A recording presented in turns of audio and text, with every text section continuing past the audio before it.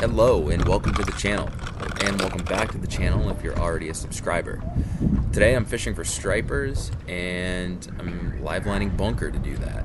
And if you're not familiar with bunker, they're just a local bait fish we have here in the Northeast, and they're filter feeders, so you can't catch them with a lure. They won't strike a lure. You've got to snag them. So you'll see I'm using this. It's a 10-aught weighted hook, and I'm just throwing it out there through these schools, which it does take a little bit of local knowledge to understand where exactly these fish are, but once you can figure that out, you'll see them splashing around on the surface, and you just throw that hook out there, and you'll see here, I didn't get anything that time, but a couple more casts and I'll hook into a bunker here, and then I'll have some fresh bait.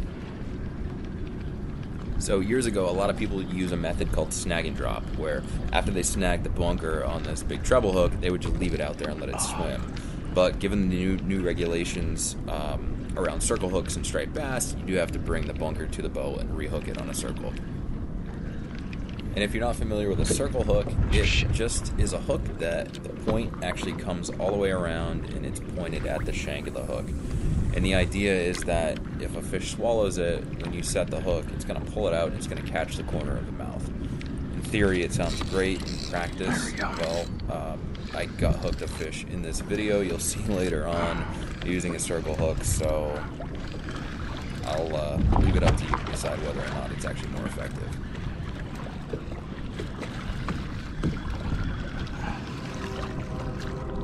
Nice. Perfect size. I fucking see you. Hey, so by the time I got out of the way of that barge and got the bunker on the hook, it wasn't actually doing so hot. And you want these fish to really be swimming around when you drop them down so they attract attention of the stripers. So here I am, I'm going to snag up another one and try again. There we go.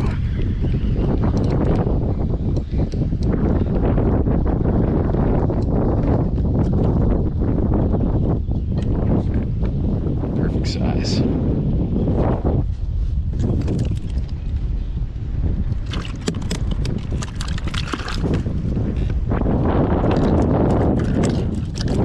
So different people like to hook these fish in different locations, but I just go with right in the back behind the head, and I'm using a 7-aught Gamakatsu inline circle hook. Alright, so now I'm just going to drop it down and let it swim, and because it's got a hook in its back, it's going to stand out from the rest of the bunker, the school that's swimming down there, and hopefully attract the attention of a fish. And you'll see here that I have the drag set really loose once I've got the bait out there, just so I know when a fish takes it. And with circle hooks, you don't actually have to set the hook. In theory, you just reel.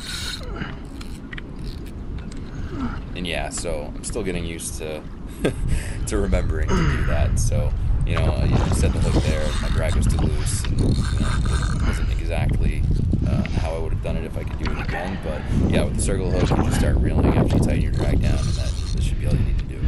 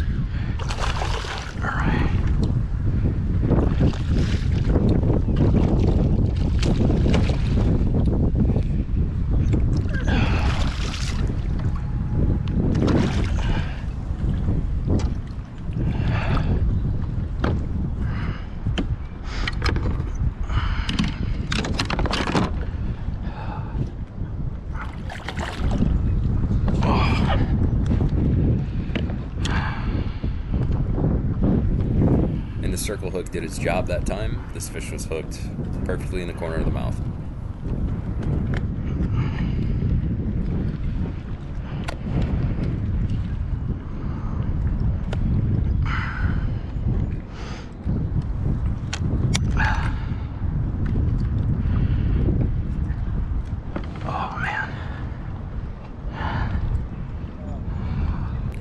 also want to make sure after a fight like that you revive the fish.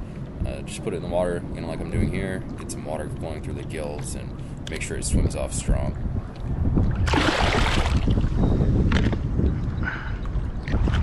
Okay, so now I'm gonna snag another bunker and try to catch another bass.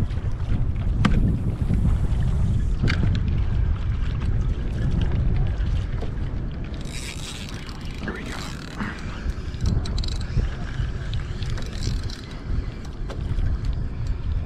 All right.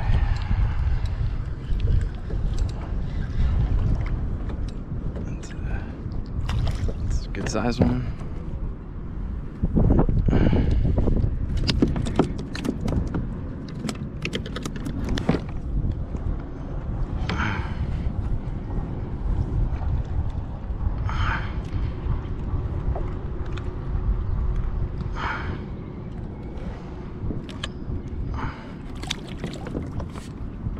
Let him have it.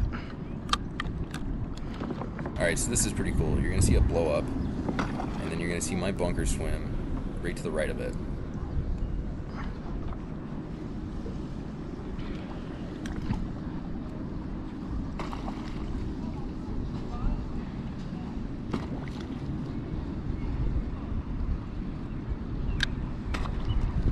So it looks like it got attacked 3 separate times there, and it didn't hook up, but that's going to change shortly.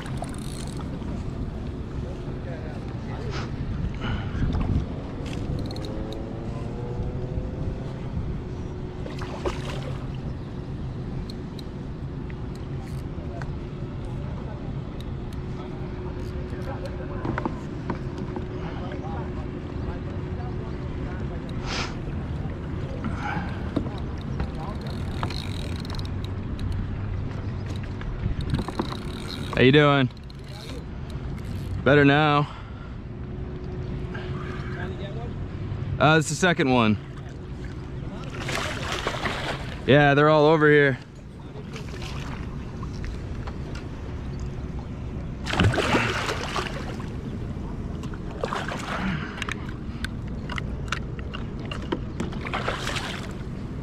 Oh, come on.